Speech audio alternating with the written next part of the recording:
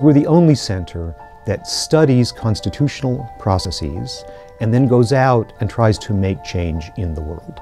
We have a unique in the world multidisciplinary PhD program that teaches students to do exactly what we're doing. And we have reformers from all over the world, plus some Americans. Many of them have put their lives at risk in order to try to effectuate change. They're here, they want to go back, and they want to see what they can do to make a better future for their countries. So my name is Hương. I'm from Vietnam. I've been here in Bloomington since 2008, working on my LLM and then my PhD in Law and Democracy. And I've been doing work with the Center for Constitutional Democracy as a research fellow. But in 2009, while I was in Vietnam, there was a crackdown going on. And some of my friends started to be arrested first.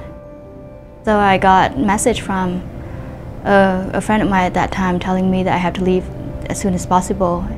And that was the last time I was able to go back to Vietnam. It's only when we really learn about a country that we can make a big difference. We need to learn about its culture, its history, its traditions, above all, its politics, and we need to know the key players. At the Center for Constitutional Democracy, we advise democracy movements in different countries in the world. So we bring our expertise on constitutional law and comparative constitutional law to people who work for reform, democracy reform, constitutional reforms in different parts of the world. But democracy is a very, very difficult phenomenon. You can't just have it spring up. It takes all kinds of institutions. We believe in human dignity. We believe in treating people properly. We believe in democracy, peace, and justice.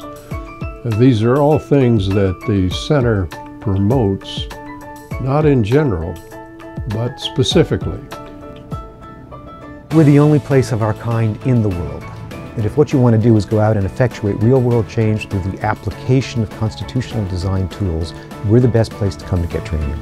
To have PhD students from all around the world with all kinds of backgrounds who will go back home to lead reform in their countries, to travel, to actually see and meet with governments to try to negotiate change, this is the only place that does all of that. Constitutional design is a set of really powerful tools that can make life better for very large numbers of people.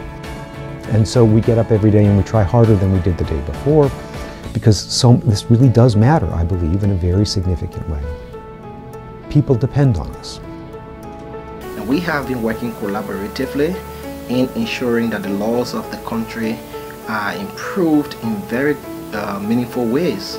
And that is very important for me, and I give every gratitude to the CCD for giving me the kind of capacity I currently have and exercising in Nigeria.